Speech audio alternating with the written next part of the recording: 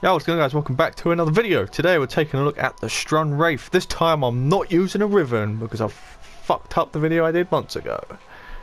Yeah, when I did a load of the other videos, or when I first started making Warframe videos and build guides and stuff like that, I titled them My Endgame Builds, and nobody seemed to grasp the fact that when it says My Endgame Build, it's not implying that it's a build you can have.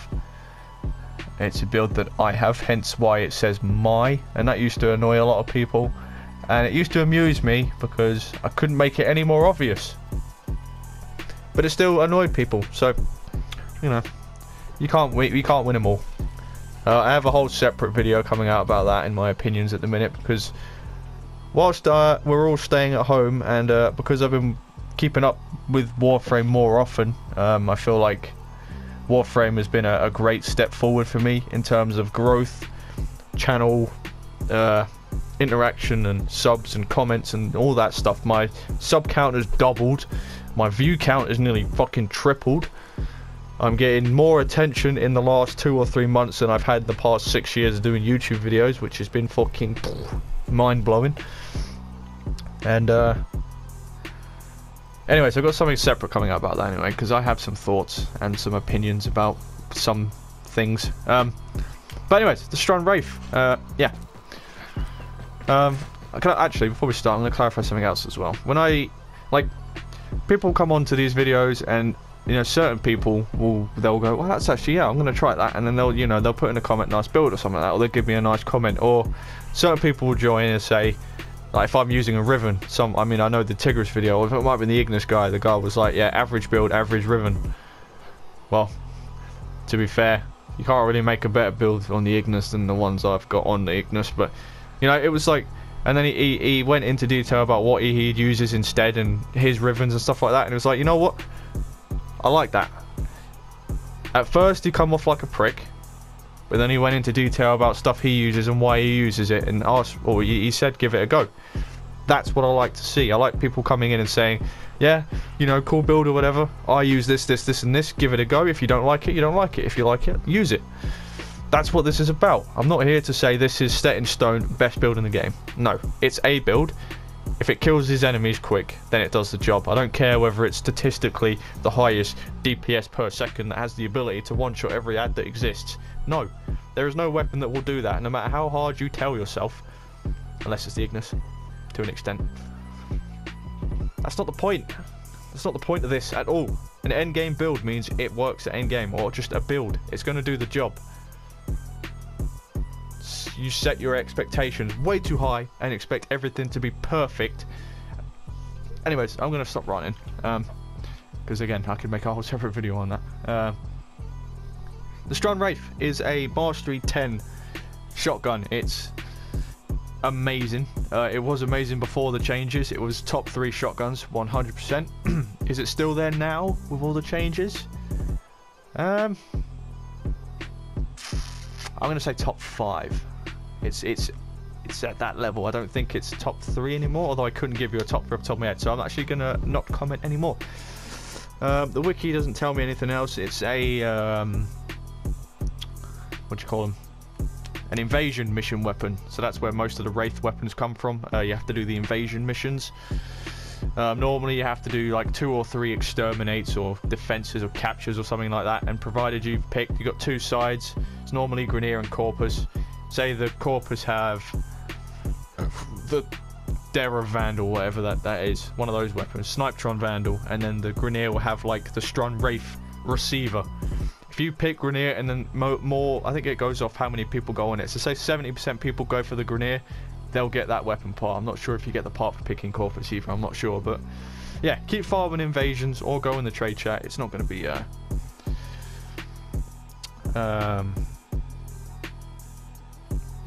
what do you call it?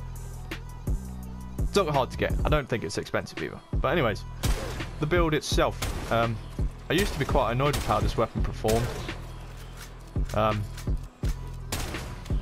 And now I've used it a bit more. What I'm finding out is that it's really fucking annoying when all these weapons have the ability to knock them all over the place. Just stand still, you fucking dick. Why do you have to wobble so much? It's so annoying. It's So now I have to stand there and wait for you to stop wobbling all over the place. It's so irritating. I actually hate this ability so much. Even if we just had the ability to lock enemies in place so that we could, you know, just test numbers and stuff like that.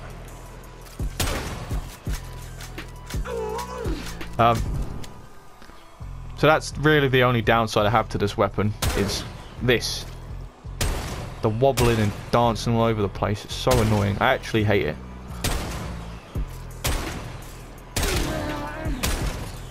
As you can see, 3 to 4 shots on an enemy that doesn't want to stand still. It's not that bad.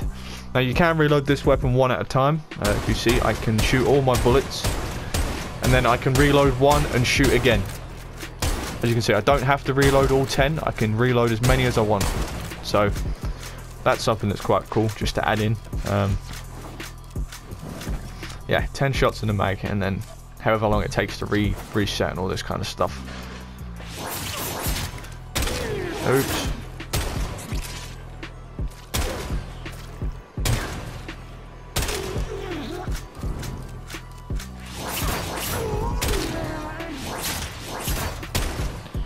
Yeah.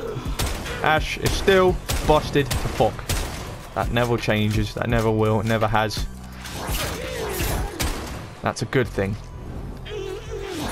When I say busted or he's overpowered and broken, that normally means he's good. Just because I say something's overpowered doesn't necessarily mean that it should be nerfed straight away. Like if I say Ash is broken, he's broken because his job, he does very well at it. The same way I'd say Mirage is broken. Mirage is broken because of that massive damage buff. But she's squishy as fuck. So you have to add, you know, the pros with the cons. I'd say Rhino is broken as fuck, but he's a very, very awkward frame to play, and he's so energy hungry you have to work around it. But he's broken. I'd say the Tigris is broken. It's so overpowered, but you've only got 2 shots. So, you know, you have to take the pros with the cons. You know. Everyone's opinion is different, obviously. What you think is broken might not be what I think is broken. I don't think... You know, I'm sure we can sit down here and tell each other what we think's broken, and we can come to an agreement, and you go, yeah, you know what, I actually agree with that. Rhino, but this has just come off dead ranty. That's not how I intended it. I'm not in like one of those moods today. I'm just sick of seeing Warframe videos, to be honest, with everybody whining. It's starting to annoy me. But I'm not miserable, honest. I'm actually in a good mood. I do have a Riven in another build, not this build specifically. I purposefully left it out. It's a completely different build with that Riven in it anyway. So I'm actually going to finish up with the primaries, and then I'm going to start releasing... I think I've already said this anyway. I'm going to start releasing the videos about Rivens. But I'll get into the topic about that anyway. Yeah, don't use Wisp with this.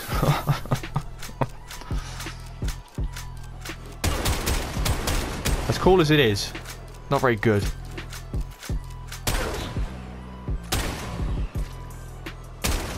Don't know why it does this. The second Wisp seems to have this buff. The weapons that she uses just become dog shit. I don't know why.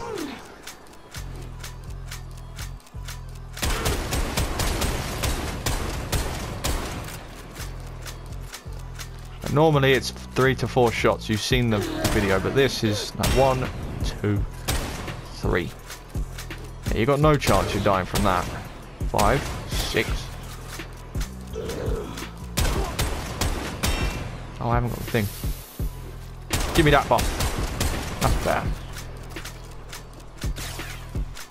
I mean, it does do the job, but you can be more efficient with your ammo and your everything if you just swerve this one with Wisp, I think, in my opinion.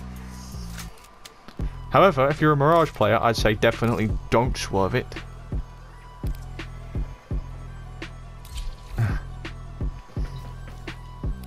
Definitely don't swerve it. Don't swerve anything with Mirage. One shot.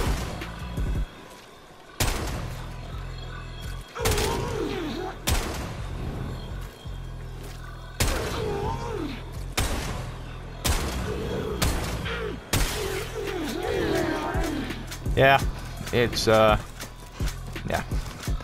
I'll say no more. I don't need to do that. You guys have seen it. This weapon is super good. I feel like shotguns have always been insanely good anyway. And the Strun's one of those weapons. It's just really good. Did I tell you guys at the start it's mastery rank 10? I can't remember if I did or not, but yeah, it's mastery rank 10. Yeah, so 3 former, and that is 3 former. Point blank's the only thing not maxed there, which I can do now. I just haven't. I don't know why that's not maxed. Oh. Yeah. So that's not bad. You know, Tigris is cheaper. Hex cheaper. What's the other shotgun we've done? Corinth is way cheaper. That's 0 former, the prime. Is there another shotgun we've done? Comb. Yeah, the comb's not cheap. What am I missing? I'm missing a shotgun. Oh well. 3 former anyway, that's sort of meh. You know, that'll do. So we've got point blank for damage, vigilante armaments, hell's chamber for multi-shot, hunter munitions for slash on crits, blunderbuss for crit chance, frigid blast, toxic barrage for viral, and then I'm using shotgun savvy. Now that status chance is pretty low anyway, but this weapon has 28 projectiles, so no, it's not. That's what you think. That's what I thought at first. But yeah, and then you realise, oh yeah, shotguns go on a pellet. What do you call it? Like a... What do you call it? Like a bait. I don't know what the word is. You know what I'm trying to say. Goes off of pellets and not bullets. So that's not that bad considering you're shooting 28 pellets and not, you know, 1 shot. If you've got 37% chance on 1 shot, you know, every 3 or 4 shots you might proc your statuses, but no. 28 pellets with 40% almost status chance. That's very fucking good. So that's why, I mean, my Riven, as you can see down here, is a D. So that's why that's former to that. And I figured instead of formering it again to former it again to be a pain in the arse, I'll just make it work with that. So what I'd recommend, if you have that format as a D, you can, instead of using that if you didn't want to, put in cryo rounds and then put something else in if you wanted to. I would say this is your option slot. You chuck on whatever you want there, but I don't know how the weapon performs without that being there. Because I can't test anything else without formering again. And I'm not formering a weapon just to say that's good, you know. This isn't formed there for you guys, so by all means go and test it for yourself. I hate it when I get Rivens that are formed in that polarity and they're not a dash or a V, because I can test a lot more with that. Like I say, I'm not forming the same spot 2 times just to say something. It's not happening. Maybe I'm lazy. I don't care, it's not happening. So yeah, you know, that's a relatively cheap build. Nothing there's expensive. If you don't have the prime mod, just use normal point blank. You'd lose a little bit of damage, but you know, we can't have everything we want in life, unfortunately. So we've got 6.7 accuracy, 34.2% crit chance with 2.2 times crit multiplier, fall off of 15 to 30 meters, fire rate of 2.50, magazine of 10, multi-shot of 28.0. Noise of alarming. Reload is 5 seconds. I'm going to guess that's for every single shot. It doesn't take 5 seconds to load 1. Fucking hellfire. So if that goes off of that, I believe, if my math is correct, that means it takes half a second to reload a shot. Is that right? I'm not sure, but it doesn't take 5 seconds to reload 1 shot, so I'm going to guess that's for reloading all 10. However, I'm not sure. Riven disposition is actually on this weapon. It's 5 out of 5, so your Rivens are going to have some pretty decent numbers on them. So yeah, if you can get a Riven, go for it. I'm not sure how much Strun Rivens go for, but I can't imagine they're extortionate. I would hope not. 37.2% status per projectile. Trigger of semi, because it is a shotgun. We've got 61.1 impact. Just get rid of impact, please. Impact's such a shit status effect. It doesn't do anything. It just makes it super irritating. 14.1 puncture, 18.8 slash, and 112.8 viral. So yeah, I think that's relatively cheap. It does the job. I certainly think other shotguns do it a lot better. But you know, that's, you can't win them all. And